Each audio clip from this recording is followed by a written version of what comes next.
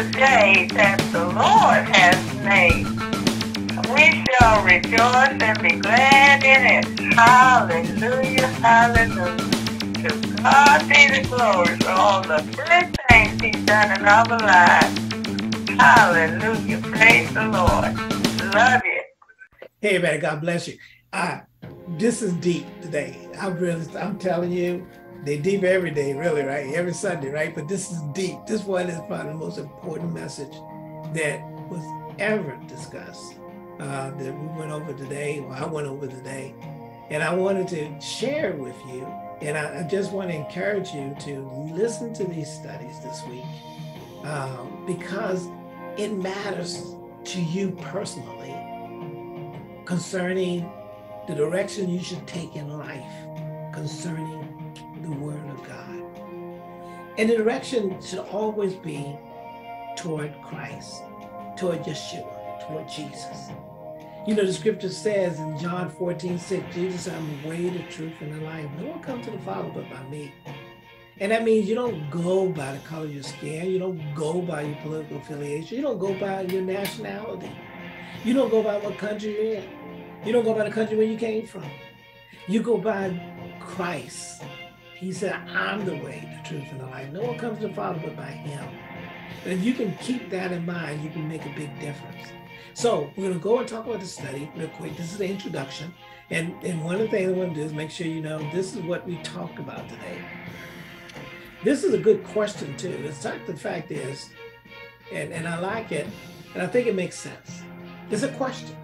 And I'm going to answer the question at the same time. Do Christians believe we are not accountable to God, but to man? And the scripture I'm using is Romans 14:12, Jeremiah 17:10, and Galatians 1:6-10. I'm going to focus on the foundation scriptures in Romans 14:6-12 that I'm going to talk about. But the point is this. Do Christians, because that's what I am. I'm a believer in Christ Jesus. He's my Lord and personal Savior. So I'm asking a question as a fellow Christian to other Christians, right? I'm going to answer the question in a second. But what I'm saying is, do Christians believe we are not accountable to God, but to man? The answer is that we are accountable to God, not to man.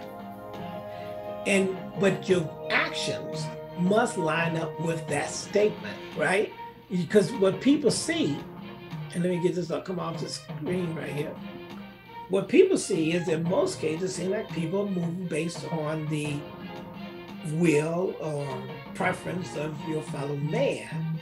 You call yourself a Christian, you call yourself a believer in Christ, but you do the thing that you do contrary to the Word of God. And therefore you act like you're not accountable to God. Now make sure you get this foundational scripture I was using is in Romans, like I was telling you earlier, in Romans 7. And I want to make sure we cover those real quick. In Romans 7, it says, let me make sure I get it up there for you. I know I talked too long. Romans 14, starting 7-12. For none of us live unto himself,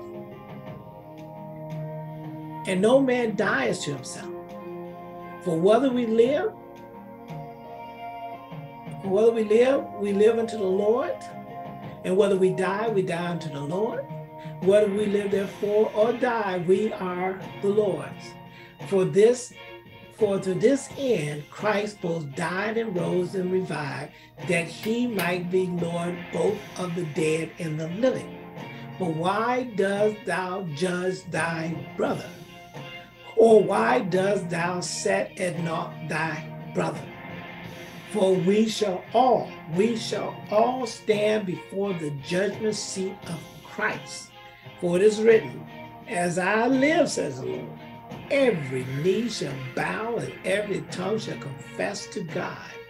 So then every one of us shall give an account of himself to God. Every one of us shall give an account of himself to God. I say it again, every one of us shall give an account of himself to God. That preacher, that minister shall give an account of himself to God. And if he's sitting there endorsing you to do bad things, you know, I had one of my friends sit there and said, I want to be able to talk about and preach about all kinds of things. And then some of the things, I don't want the system to discriminate me and tell me I can't preach about the Bible. You know, if you're teaching, if you're a Christian, you're teaching about preaching the good news. And people should walk out being able to go preach the good news. If people walk out and sit there and go and beat somebody up because of their sexual orientation or something else, if people go out there and go and lynch people because of the color of their skin, you didn't preach the good news, because that, you obviously didn't preach the good news. You didn't preach that they're supposed to love one another. You preached that they're supposed to be in the wrath of God. That's not God. That's not the will of God. We should not be going around crucifying anybody. We should not be beating up anybody. We should be loving everybody. And if you feel that that's not justifiable, you feel that the preaching the gospel is not enough, then you go ahead and be something else, but you're not preaching the gospel. And the Bible says if you preach any other gospel, you are cursed. You think about that. We're supposed to love one another. We're supposed to encourage other people to come to Christ. We're supposed to sit there and say that come as you are, because the only person who can cleanse you is Him. We're supposed to sit there and say the only way I can be holy is through Him. The only way I can be righteous through Him. Remember that. That's what we're talking about today. So I hope you enjoyed this study. I hope you learned the session coming up. Don't forget to subscribe, and don't forget to share what you learned to somebody else, because that's really what matters. You can subscribe all you want, leave a comment all you want. I don't care. I want to hear what scripture, but I want you, if you're going to comment based on the scriptures, because that's what matters. But the bottom line is this: we all will give an account to God. So I hope you enjoyed the session coming up. Well, I'm going to break them down from A, B, C, D, whatever the cup takes. And then I'm going to go ahead and send these out daily. But I want you to remember that Yeshua is Lord. Jesus Christ is Lord in your life. And do His will. That's all that matters. Enjoy the session. Don't forget to subscribe. And I'll see you when I see you. God bless. Bye-bye. You don't want that. Verse 5. Thus says the Lord, cursed be the man that trusts in man, and maketh his flesh his arm, whose heart departs from the Lord. You curse. Many of you curse because you follow in the will of man. Come on, saints, if you're a saint. Man said, come on, ain'ts. Get right, man. Follow the will of God. For he shall be like the heat in the desert, and shall not see what good comes, but shall inhabit the parched places in the wilderness, in a salt land and not inhabited. Blessed is the man that trusts in the Lord. Come on, God, not your party, not your ministry, not in man, but in God. He telling you right there in the first verse, I told you in verse 5, he said, curse if you trust in man. When your pastor, your preacher, your family, your friends start telling you to do something contrary to the will of God, you go by them, you are cursed. There's people in jail now following somebody else. There's people in jail now doing the things that please another person, or pleases yourself instead of pleasing God. Come on, say, please, please, please. But verse 7, blessed is the man that trusts in the Lord, who hope the Lord is. For he shall be like a tree planted by the waters that spreadeth out her roots. By the rivers shall not see when heat cometh, but her leaves shall be green, and shall not be careful in the year of drought. Neither shall cease from yielding fruit. The heart is deceitful above all things, and desperately wicked. Who can know them or know it? For listen, believers, please listen to the scripture right here.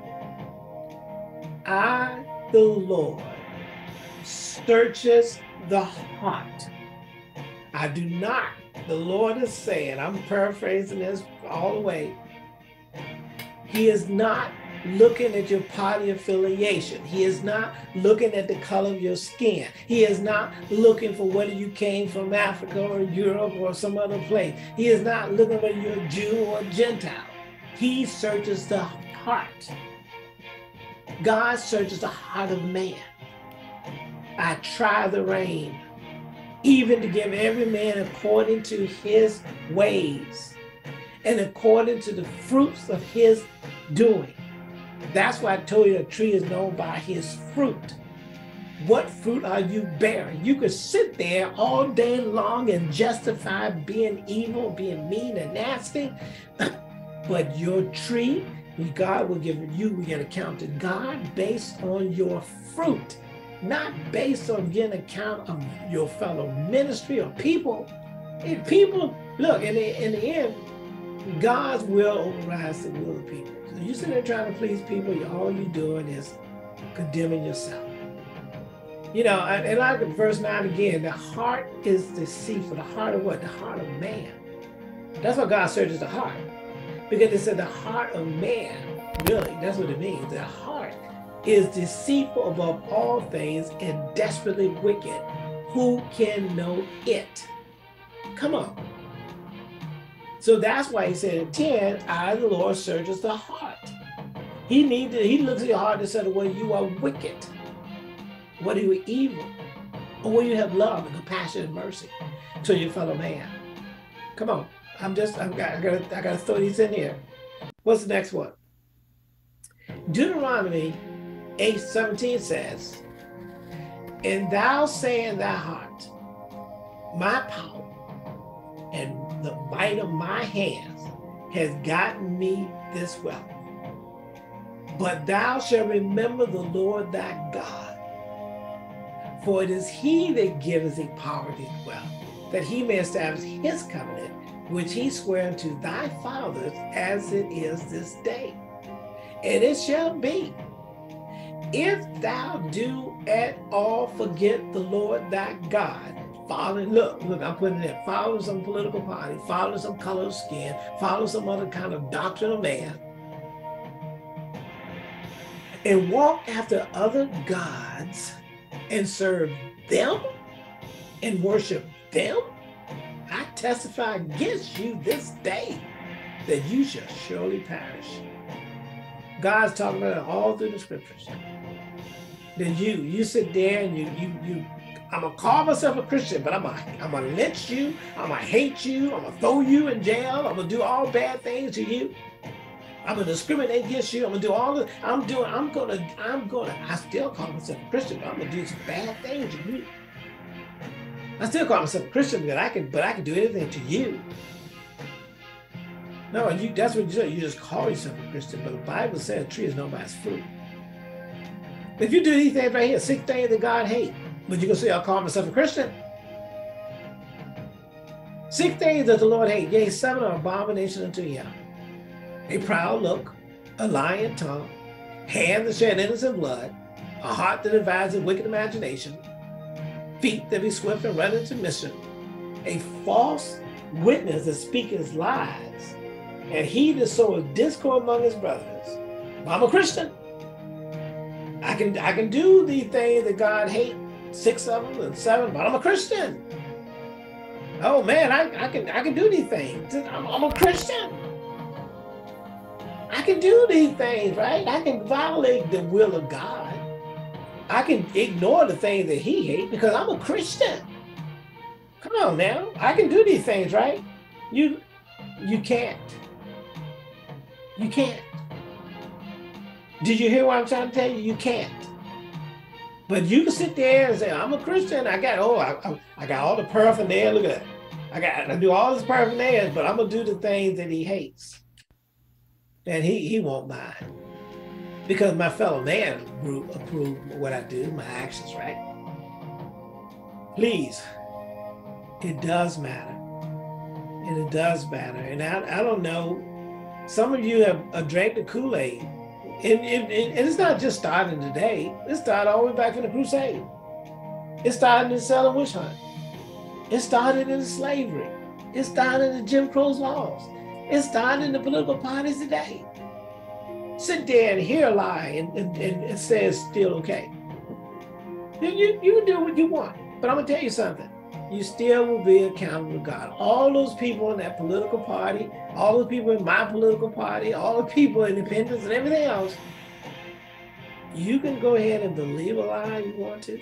You can go ahead and do bad things you want to. But I'm going to tell you something. You will give an account to God. And you can call yourself anything you want, but you still got to give your account of yourself to God. Amen.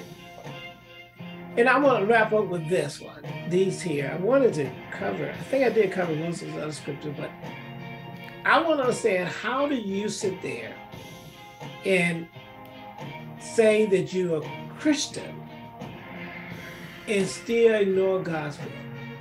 The first set right here, 1 through 5, is talking about a relationship between you and God. You know, so I'm gonna read this quickly, and then I'm gonna go, because I really want to get to the things that you do between the relationship with you and man, your fellow man. But let's go with the 10 Commandments. Because most people may not have even read them, right? Let's read them. This is Exodus chapter 20.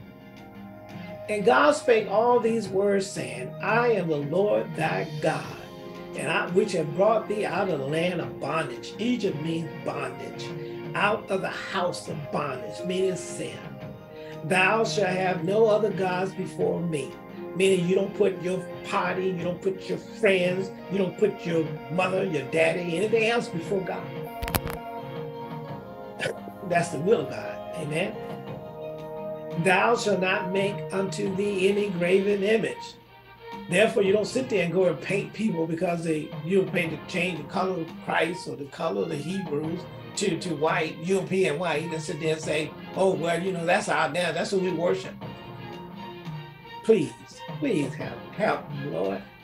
Thou shalt not make of thee any graven image or any likeness, anything that is in heaven above, or that is in the earth beneath, or that is in the water under the sea.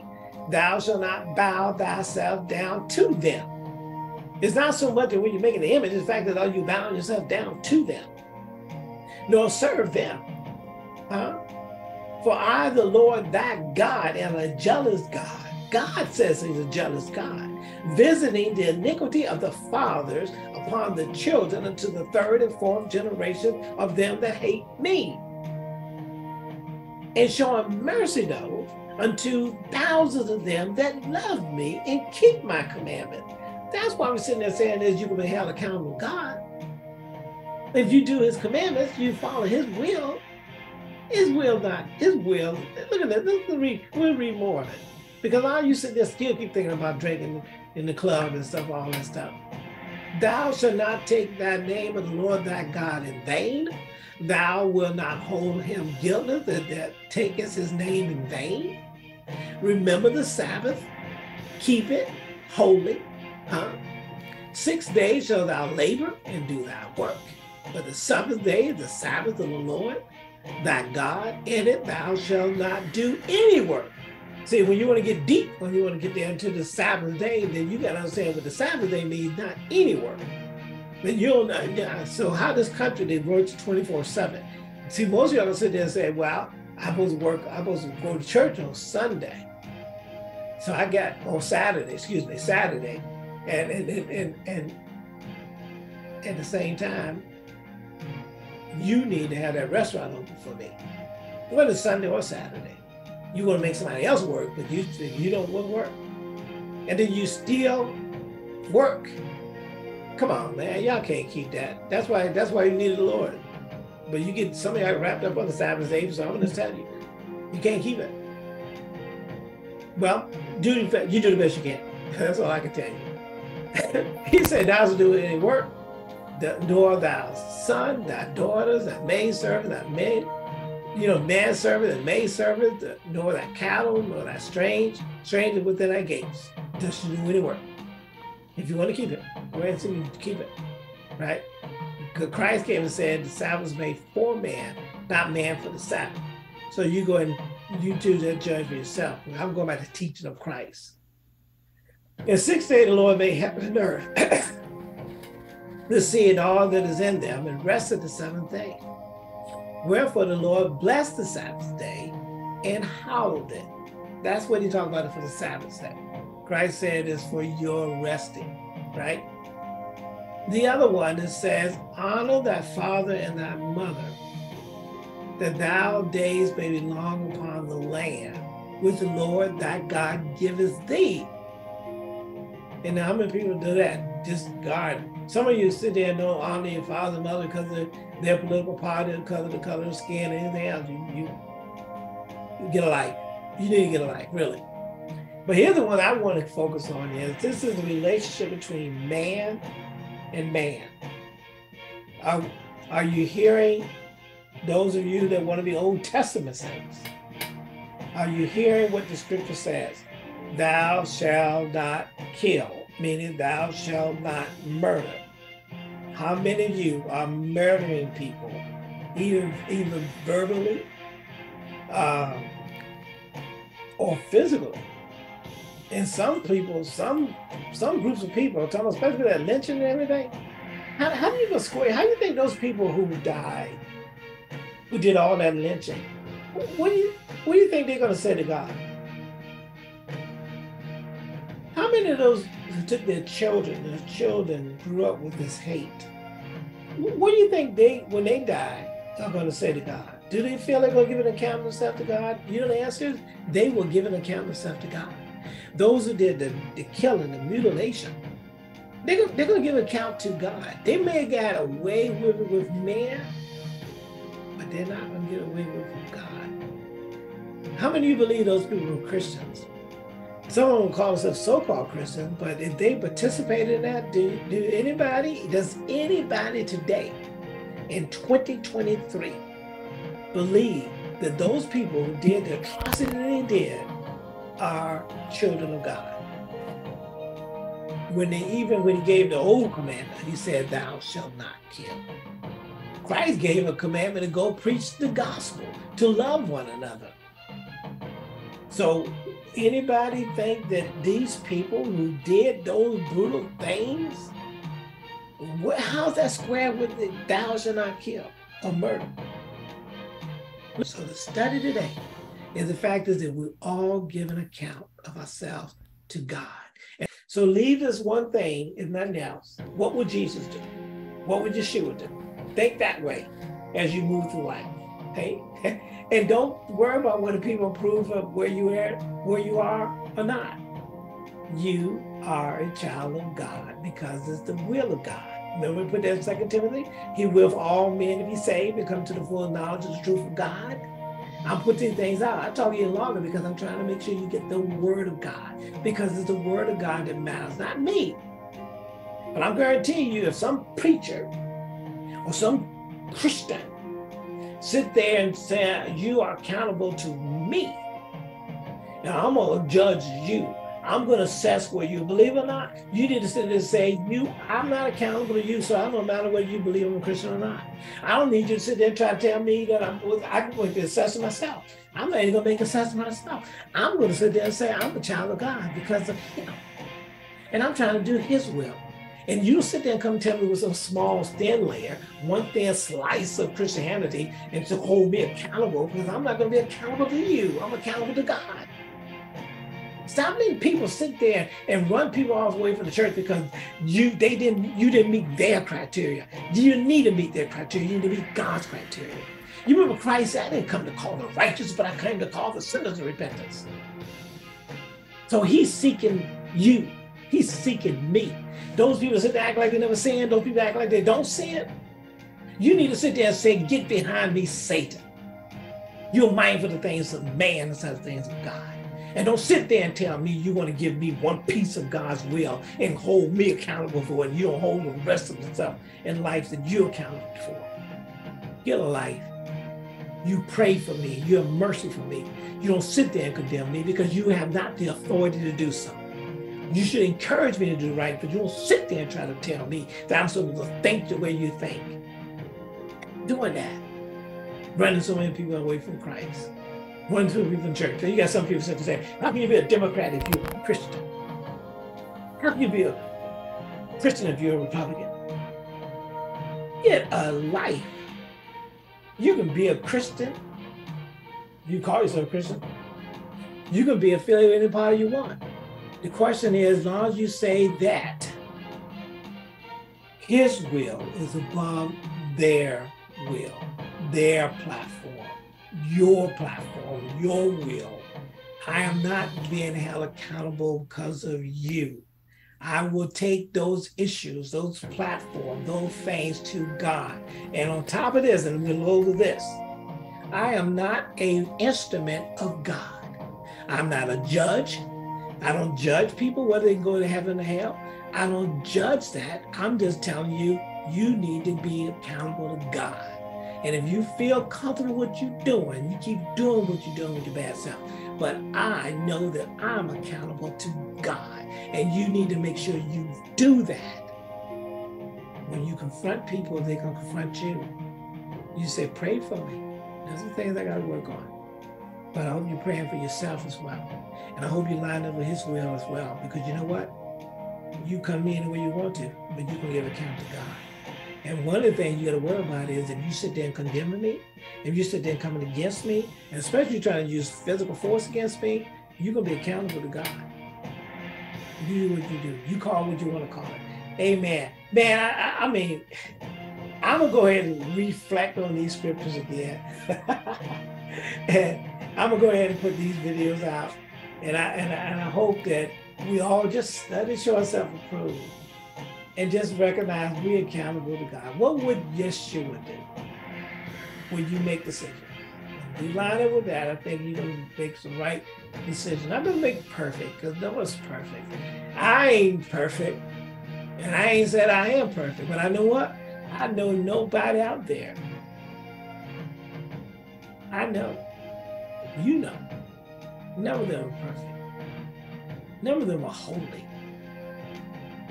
But they can be holy in Christ. You can't be holy outside of Christ. You can't be holy outside of your own preference, your own righteousness.